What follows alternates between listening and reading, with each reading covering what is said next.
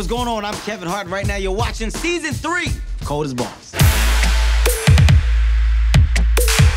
What's up, man? How you doing, Gary? Welcome, sir. It's all good. It's all good. Hey, take your robe. Put your robe there, Dennis. We'll go around and get in the tub. I'm excited to have you on, man. Oh, come on, man. Big day. So we start off, because it takes me a second to get in the tub. All right. Oh, yeah. Here we go. Should be used to this, right? Well, no, I'm not. Right. Never will be. I don't know why anybody would. It's cold water. Huh? Ladies and gentlemen, welcome. Ooh, we got an amazing guest on the show today. We got Dennis Rodman. Well, that's Kevin Hart, right? Yeah, I am Kevin Hart. Right, cool, man. Should I call you the Dennis Rodman or just Dennis Rodman? You ambassador. Ambassador? How about that? Right, ambassador. I'm a fan of the legend of Dennis Rodman. There was a couple players back in the day that made being rough, being tough cool. Was this something that was done on purpose, or did you slowly get into that? No, I had to work myself into a position to be a player. I came from Dallas in the projects. Okay. And I told my mother, I said, you know what? I'm not coming back unless I make something of myself. You know? Oh, That's on. I never went back for 3 years at all. And those guys actually looked at me at a rec center down the street from my house. And I was very fortunate that they saw me and that gave me opportunity. wow. Were you a tough kid? Back in high school, I used to be a mother's boy. I was more like just a follower because, you know, living in projects, you got what other kids do, you do. Yeah. So basically, I got caught up in that game. Went to jail, still in Washington at the airport. How many times you been in jail? Oh, my God. Is that many? You just looked up to the sky. I saw that. I saw that. I saw you look up at the sky. Is that like back then or like the last 10 years? Let's get more in the tub. Are we going deep? Yeah, let's go in. We going in. Come on, Dennis. We gotta go. All right. All right, you get in first. I can't get in first, man. I ain't been cold tub in years? In years, dude. Man, you know, come here. God.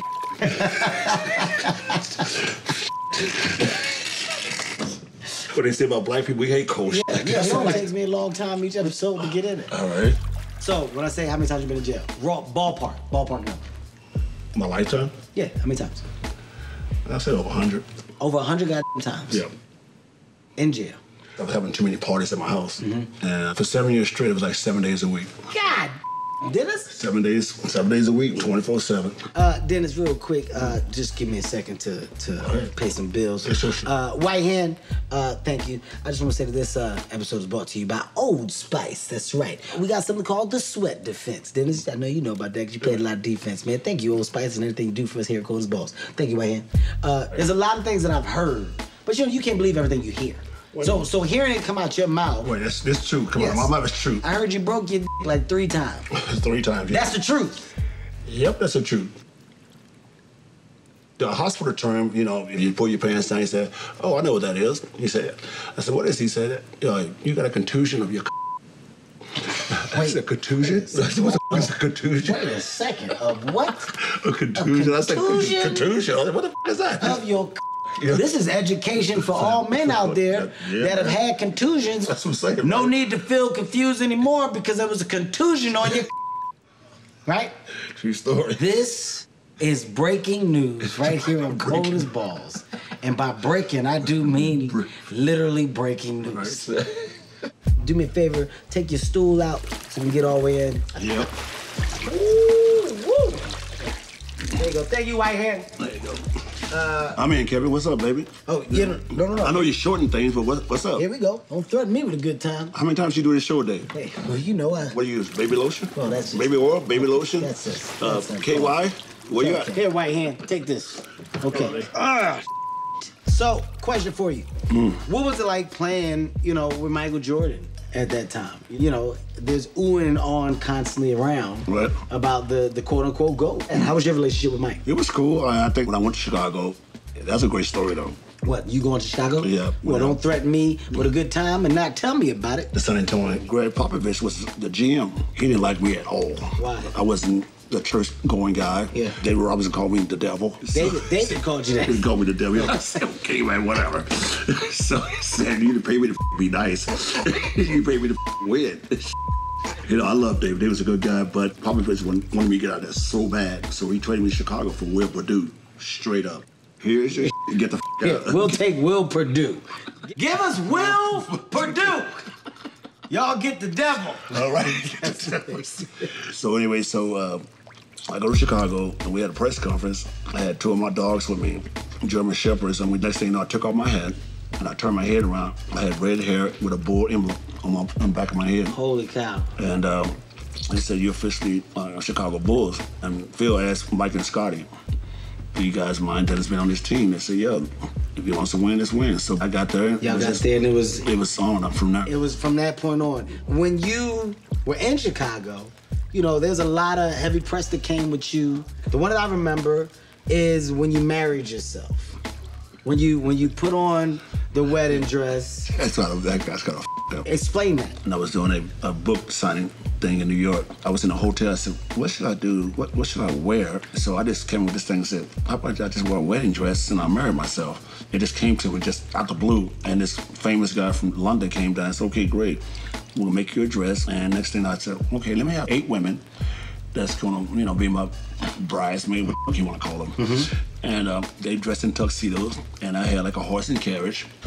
I'm looking around these buildings, it's like a ticker tape parade. Yeah. And people don't still know it's me. Mm-hmm. I still had the veil on and stuff like that. So I walked in, I'm signing books and stuff like that. So I took it off, it was me. And people was like, oh, he got us. Your whole thing just, I'm going to be free. I want people to understand that it's okay to be free and be fine with all that comes with it. When I was doing tattoos, before anybody thought about doing tattoos, I was going to David Stern's office in New York. He said, if you do any more tattoos, we're gonna kick you out. I was like, what? So basically, that just fueled the fire right there. I said, okay, great. I would've got a tattoo that night. Then I just kept getting tattoos, piercing, and kept doing my thing, loving my gay community. Then all of a sudden, the NBA said, wait a minute, we got something here. We got something with this guy, because everyone started to love it. Back then, guys didn't have tattoos, guys didn't have piercings, guys couldn't say what they want to say. If they did say what they want to say, all of a sudden they pay a fine for it, or they pay the penalty. Me, it was more like, whatever, guys, take it or leave it. When you look at all of the players in the NBA now that covered in sleeves, the necks, or whatever, it came from someplace. You see people that's in hospital, doctors, you see policemen having tattoos, so everything is so acceptable now. My Aunt Thelma's got a tattoo on her neck that says it is what it is. Right. She's older, so it's got to be stretched out to see it say it is what it is. But when it's like this, it look like it say, well, like it is, because you can't see all the words, because she gained some weight in her neck. Whatever, that's a long story. Okay. But it's a good segue into get into love, because I love my aunt. And you've had your share of love. How long were you with Carmen Electra? I don't know, 10, 15 days. Wait a minute, what? 10. So we go to Vegas, we on a private plane, we go there, we go to Hard Rock. I'm downstairs drinking like a fish. We go to the Little White Chapel. She's like, your size, 5 for nothing. Well, that's not. So it's like, so just. I think that's factual information. Whatever, man. Whatever it is. 5'5". Maybe. Okay, so she's like 4'11". Well, anyway, we standing there, and I said, well, he's just going through this whole ritual of, this symbolizes this, and I'm like, okay, this mother. Just break it down with marriage. I said, wait a minute, hold on. Can I say something? I said, you need to hurry the up before I change my mind, okay? Got the. Wow. So he said, okay, great. Do you? Romantic. So I don't care. What the? Wait a second, Dennis. What? Daryl, where'd you get that? What's up with the chain? Well, obviously somebody had some influence. What is going on, man? Where'd you get all these piercings? Did you do this? Well, I don't know about that. Well, did he go to your guy? It's up to him. You don't just show up to work like this without me knowing. This will be addressed. All right, so Carmen Electra, like you said, very small person. Madonna was kind of short. That's why you were with Madonna too. Yeah, she was cool. Y'all still cool? Yeah, well. Oh, got a relationship, like you guys. Right. If you saw her, you was like, hey, Madonna, what's up? You would speak. Well, on that level, yeah. That's pretty legendary. Well, there's more girls, but we ain't gonna get into that. Oh, God, Dennis. Well, that's how you got the contusion. Bam Bam. I know you had some contusions. He's with you too? Bam Bam has been with me for a while. He's a little more reserved. You know what else I want to know about? Kim Jong-un. Like the relationship there. Yeah. First of all, how were you friends? It wasn't dope in the beginning. How did it happen? And he loved Chicago Bulls. He contacted Michael first. And Michael Jordan just like, no, I'm not doing that. So the next guy he asked was me. He said, okay, Dennis, you want to go to North Korea. They didn't say Kim Jong-un. They said, you want to go to North Korea? I immediately said yes. And I'm thinking it's like a autograph show. And next thing you know, the Harlem Globetrotters was doing an exhibition over there in North Korea. So they asked me to be on the team. So basically, we get off the plane. We walk into this private hangar. Got 20,000 North Koreans. Oh, my God. In the stadium. They're all in black and white. And all of a sudden, everybody stands up, clapping, clapping, clapping. And they stand up and they turn around towards me. Everybody's crying. And I'm thinking they are cheering me. I looked over, I said, who's that little guy right there? Holy cow. They said, that's our supreme leader. I said, supreme leader what? Oh, you know, no. He said, no, that's our leader. So he said, so how you like our country? I'm like, that's cool. Yeah. Just sort of stuff like that. Then all of a sudden, we start talking about Chicago Bulls. Great segue into the Bulls. How you like our country? I think it's cool. Yeah. The Bulls are my favorite best friends. We became good friends after that. What do you guys do when you hang out? We play basketball. Do you do things to make him feel like he can play? Or are you ever like, all right, it, I'm gonna play for real to show you ain't shit. Bah! Get that shit out of here. No. When last time you talked to him? Last year, they always call. Really? I got flip phones. What's going on? You know what year this is, right? My phone's always tapped. Oh, shit. You know, the people don't know that. If people finally know that, my phones are always tapped.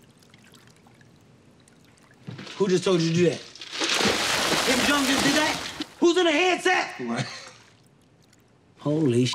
You know, this is the part of the show where I normally let you answer. Kim Jong-un.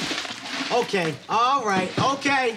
All right. Normally, this is the part of the show where I would get you to ask me questions and I would answer them. Right. But we're not going to do that because people are listening. Stop, Chuck! Kim Jong-un! I hear you, man! Okay, Dennis, I would say I'll call you, but I'm never calling you. Kim Jong-un, I'm not your problem. That's not a trust problem. He done turned cold as balls into a full government-issued situation. You're fired, and so are you. Until I know what the is in those microphones. I just want to apologize if y'all listening to anything that you think was wrong. We are sorry at Cold as Balls, okay? All of us are. And Dennis, you were a great guest. You listening to me, Kim? Oh, my God. I'm sorry, and I love Jesus. Jesus Christ. Where's my... Russell, meet me in the back! This whole set is tapped!